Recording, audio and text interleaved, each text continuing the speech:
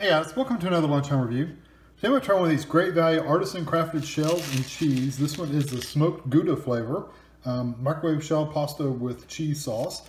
This was $1 at Walmart, which is a great value of the Walmart brand. It is 340 calories if you eat the whole bowl. And microwave directions: remove lid and cheese sauce. Set it aside. Add water to the fill line, stir thoroughly.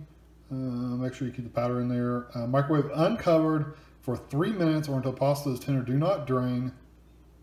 Stir in cheese sauce and eat. So basically water and 3 minutes. So, and what I usually do is I stick this into a paper bowl, or you can stick it on a paper plate just in case it bubbles over.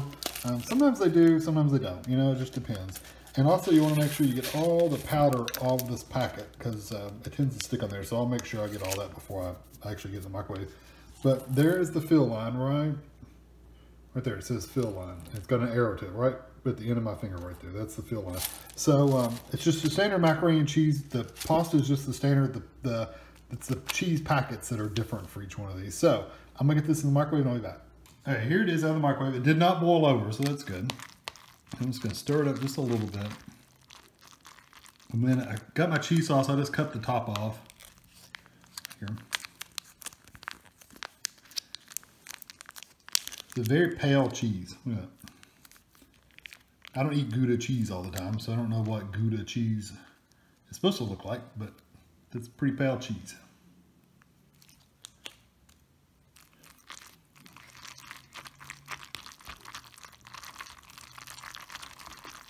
And it's usually sticky and clumpy right when you first get it out of the microwave and you start stirring it up. And once you get the cheese sauce in there, it gets a little creamier.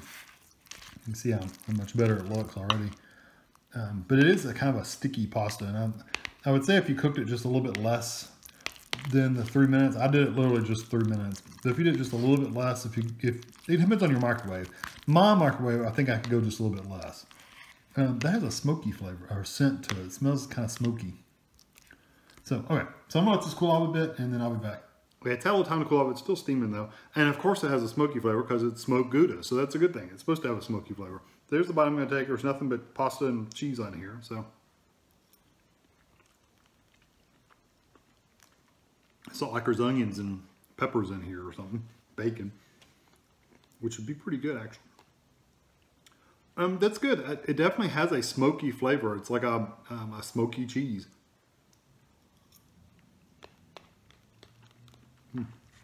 I like that. I like the flavor of that a lot. The pasta's a little soft for me. Like I said, you probably, if you ate these all the time, you would adjust your microwave temperature or your time to where you cooked it just the way you liked it. For me, it's a little overcooked. So I would probably go, instead of 3 minutes, I'd probably go 245 and see what that was like. It's probably gonna be a little bit better for me because I like my pasta a little firm, al dente, I guess.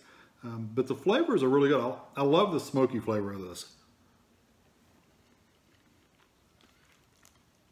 And the cheese flavor itself is a light flavor. It's more smoky than cheesy, but I like it. Out of all of them, this is probably my favorite one. This is probably the one I like the most. I'm gonna give it a 4 just because I think if the flavors are good, if you sprinkle some bacon bits in here, it'd be even better. But the flavors are good, the texture and everything is good, and the pasta being overcooked for me personally, I can rectify with adjusting my time in the microwave. If it's too soft or too hard for you, then you adjust your time in the microwave too. So 3 minutes gets it a little soft and mushy for me, but like I said, you may like it like that. So yeah, I'm gonna give this one a 4. Hope you enjoyed this video, and thanks for watching.